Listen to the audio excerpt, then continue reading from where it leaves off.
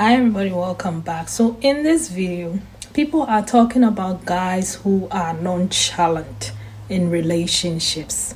If you don't know what nonchalant means, let this guy explain. So let's have a conversation about nonchalant men. So who is the nonchalant man? The most basic way that I can put it is that he is the bad boy without the drama.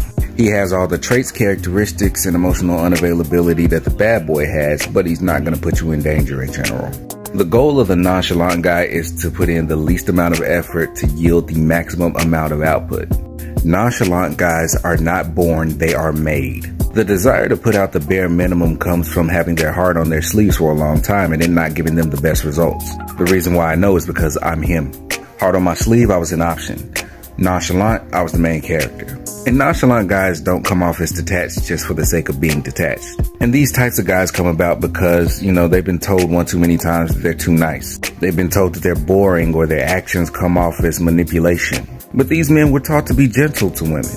And what it means for them to be locked in means that they're more accessible and more accommodating. And what you get with this mid-frequency detachment is that women are much more open to you. The most interesting thing is they're trying to figure out why you're not thirsty, and then they spend a lot of time trying to make you thirsty. I got something to do, but I think I might make a part 2 about this. So, from his explanation, what I'm getting from this is you've been heartbroken before, so now you're guarding yourself, and so the other person needs to suffer. We've all experienced heartbreaks in our lives. A lot of women have experienced heartbreaks in their lives. But the thing is, I don't see a lot of women being nonchalant. I don't know. Maybe it's just me. But if you've been through something, it doesn't mean that you are the only person who has been through it. And it doesn't also mean that the next person that you enter into a relationship with should suffer because of your past experiences. I don't think it's fair. Okay, so you being nonchalant to someone because you've been hurt before, is it just me? But me, I prefer guys who chalant, okay? Please chalant, because I don't like nonchalant thing. We are too grown to be playing games. Are you with me or are you not with me? Let me know. I feel like it's a manipulative tactic. A lot of guys were talking about it, and women as well. So let's get in the video, and I'll come back with my thought at the end of the video, okay? Let's get in. Those of you who are dating nonchalant people, let me show you something real quick. Get on Google. You can do this yourself if you want. Nonchalant could be either negative or positive. The word describes someone who is relaxed and calm in a way that shows they do not care or are not worried about something. If someone is nonchalant about another person's pain or trouble, the word has a definite negative connotation. So Google says that it is negative if an individual is nonchalant about your emotions or feelings, especially while being in an intimate relationship. So if you're dating someone who claims that they're nonchalant, that they don't express emotions or feelings, nor do they want to talk about it, nor do they want to care about it, what does that tell you? That tells you when it's time to go express your feelings and emotions, guess what? They don't care. When they see you crying and they see you upset, guess what? They don't care. When you need them to be there for you, especially at your moment of weakness and vulnerability, guess what? They nonchalant. They don't care.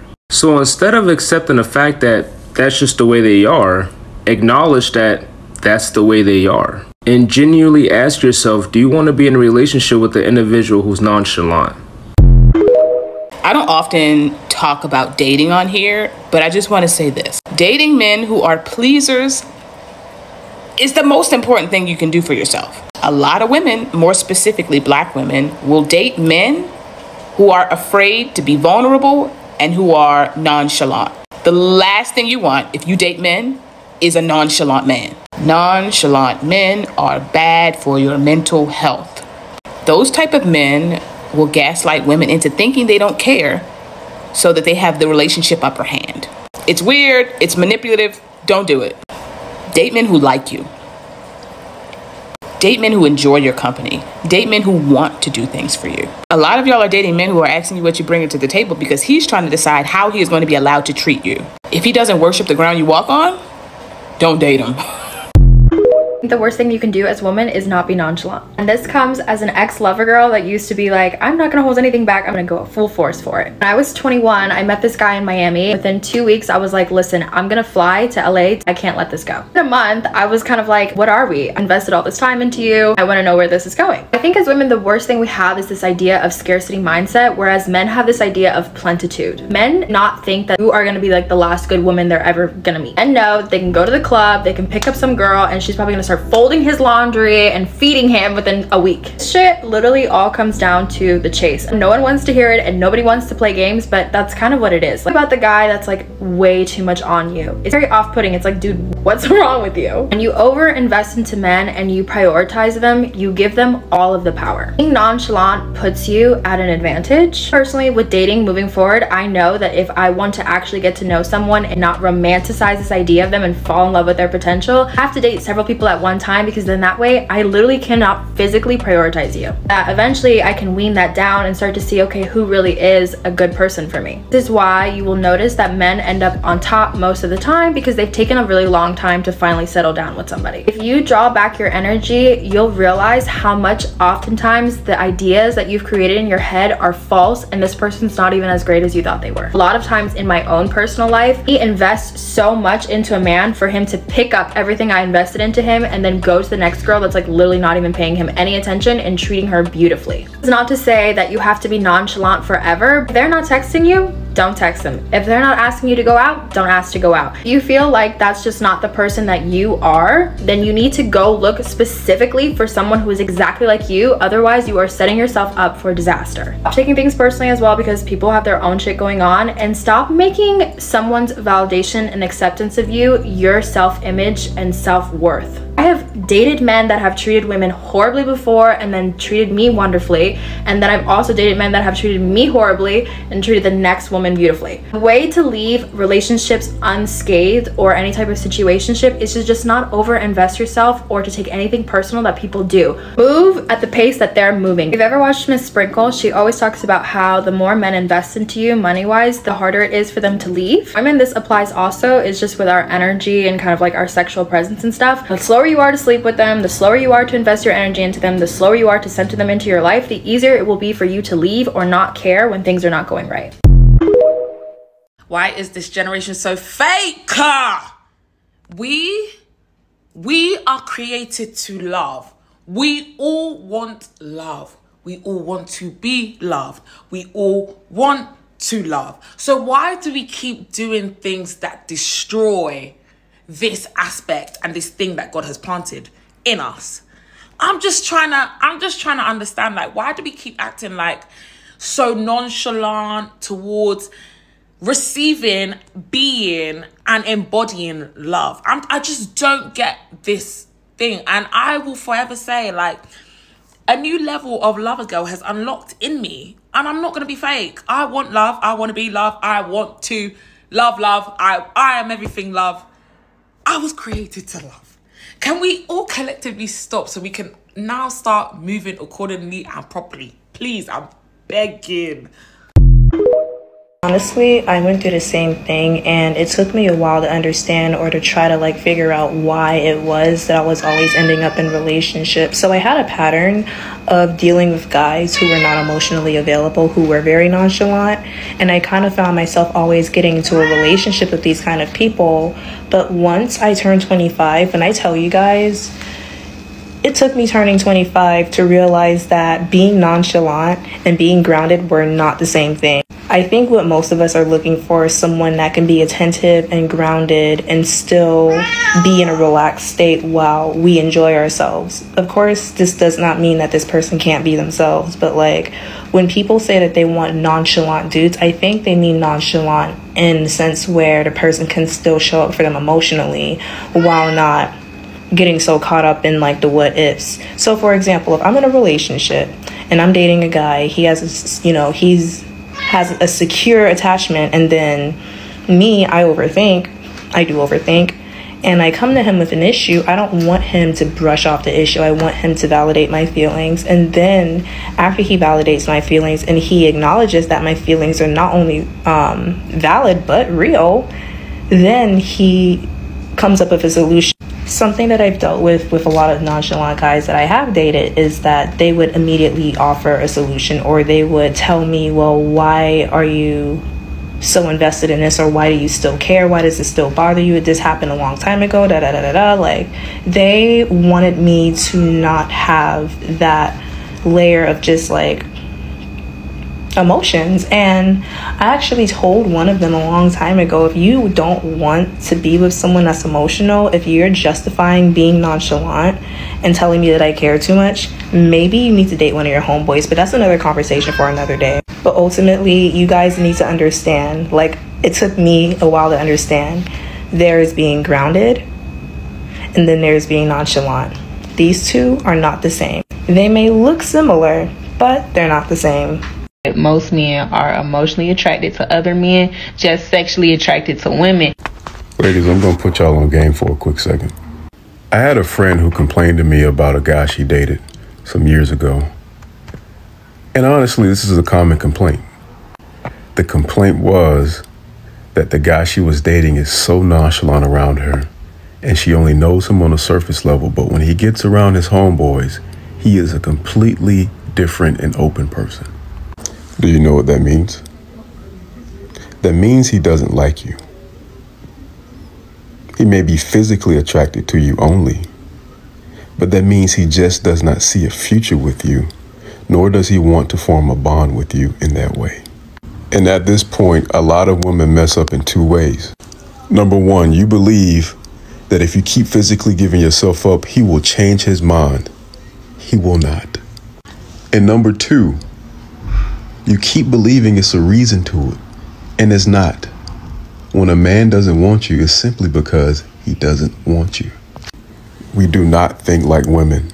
And what I'm trying to say is, usually if you ask a woman why she didn't get into a relationship with another man, she will tell you exactly why. He was unkind. He was very mean. I don't like the way he treats his mother, which means he'll treat me the same way. Usually if you ask a man the same question as to why he didn't go into a relationship with the most sweet, gorgeous, well-to-do woman, he'll say something along the lines of, I just wasn't feeling it, bro. Ladies, I urge you to understand that men are very simple. And if you're in the situation, just go about your business. It's that simple. It's nothing to take personal.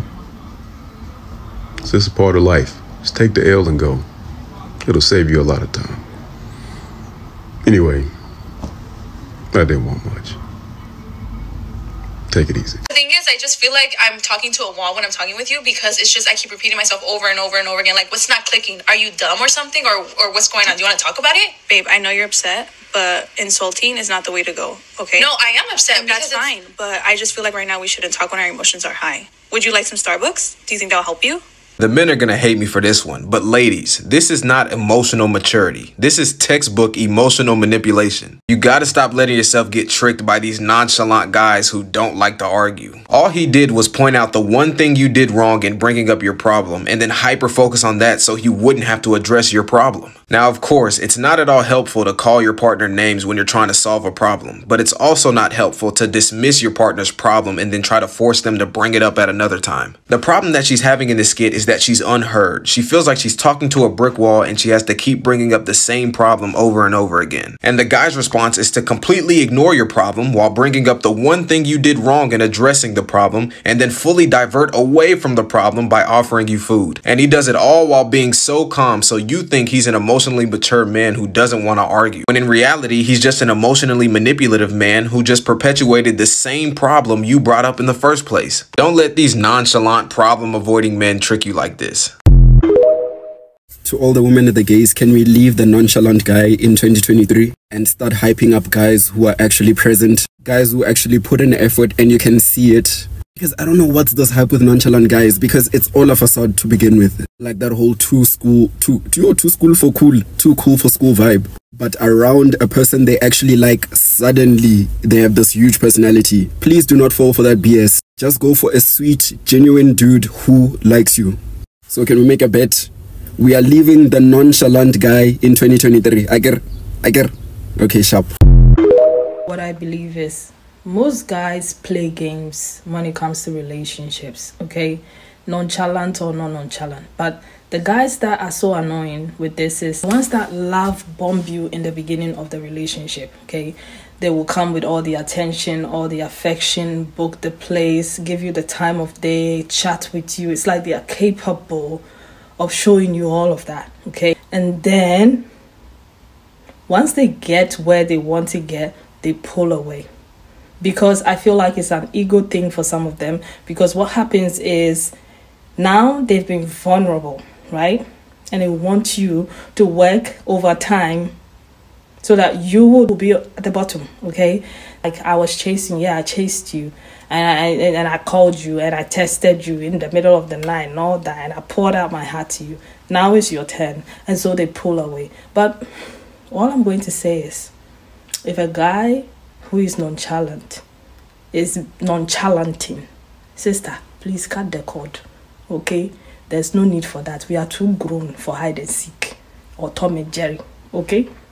Because you don't want to sign up for emotional suffering. You can't be in a relationship with a guy who is not going to open up to you emotional. Like women, we are emotional beings, okay? So if you can't be vulnerable with me, if I can't have conversations with you, if you can't wrap your arms around me when, you know, I need that affection or that attention from you at that moment in time, don't treat me like I'm nothing, okay? Because if you treat me like I'm nothing, then might as well just disappear in your life. Then maybe you don't need a woman, okay? Maybe you don't need a girl in your life. Maybe you just have to be by yourself. Because what's the point in dragging somebody into your life when you're not prepared? You know, you're not prepared to be vulnerable, to be emotionally available to them, when all you do is have them running through hoops to please you. Like, what is that all about? Because what, your ego was broken by some other woman. When is a little boy talking? I'm sorry. Like, you're a child. You need to heal and move on so you can give 100% to the person that is coming into your life. Both like men and women, that's what I mean.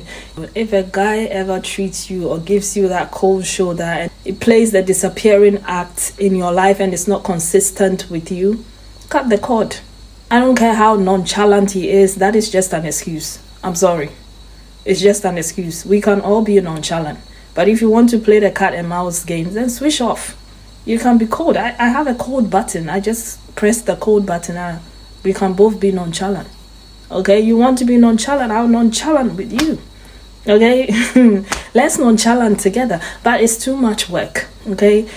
You deserve someone who is going to be committed, who is going to be available, who knows, you know, verbal cues and non-verbal cues, like, you know, time to celebrate, time to hug, time to kiss, and, you know, time to caress, time to cuddle. They know all of that. You don't have to tell them. You don't have to beg for it. And if your guy is treating you like that, I don't know, maybe you should have a conversation. And if he's still not changing, baby, find somebody else who will challenge, okay? But anyway, let me know about what you think about all of this in the comment section. I'll see you again tomorrow with another video. Take care of yourself. Bye.